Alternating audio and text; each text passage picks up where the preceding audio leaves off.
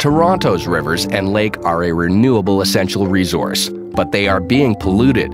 Toronto's waterfront is considered an area of international concern. Heavy rains cause polluted stormwater and raw sewage to spill into the Don River and Inner Harbour.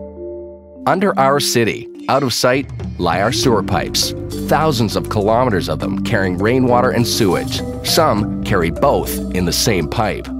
Pollution in the Don River and Inner Harbour is a big problem for everyone that will require big solutions. Planning and building the right infrastructure can stop the flows and help solve the problem.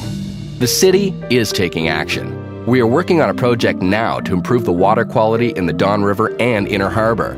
We want to make our rivers and lake clean to be enjoyed now and for generations to come. This is where you come in. Take action.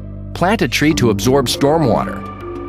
Disconnect your downspout and keep rain out of the drains. Or put rainwater to work. Use a rain barrel or grow a rain garden. Make a difference. Wade into the discussion about cleaning up our waterways. Your input will help identify the solutions that matter most and help restore the Don River and Inner Harbour. Call us, email us, go to our website.